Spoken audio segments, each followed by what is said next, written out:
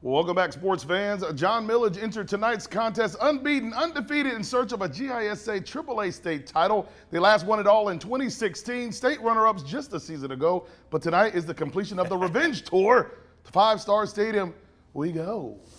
Coach JT Wall and the Trojans looking for a ship, and they should get it. Early first, Valwood strikes first. Zach Paul throws and connects with Ala Brown, and just like that, extra point missed, but the Valiants lead 6-0. The Trojans answer back. Grayson Hopkins hands to Ahmad Foston, and watch him work before he's ruled down at the 2-yard line. But don't you worry. Next play, Hopkins hands off to Foston again. He takes it in for the touchdown. The extra point is good, and JMA takes the lead 7-6. And wouldn't look back. Hopkins on the read option right here in the second quarter. Keeps it and picks up a nice yardage right there. Go, young man, inside the 10-yard line. And 2 plays later, why not? Give it to Mr. Foston, and he marches in for the score. The extra point is good, and it's 14-6. After a Valwood fumble, Hopkins hands to Foston, who grinds out the first down. Carry those men. Looking good.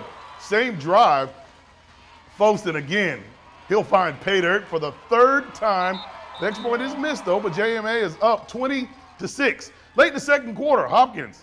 Oh, mama, there goes that man again, Ahmad Foston, and he has room to run. This is our top play of the night nominee, 75 yards before he's dragged down by Ala Brown at the 5. Coach, wow, yeah, he wanted a horse collar tackle on the play, but he didn't get it. 2 plays later, Hopkins hands off to Foston, and he slips to the end zone for another Trojan touchdown. JMA led Valwood 27-6 at the half. Moving on to the second half, JMA with the ball, and Grayson Hopkins. Guess who gets it? Ahmad Foston.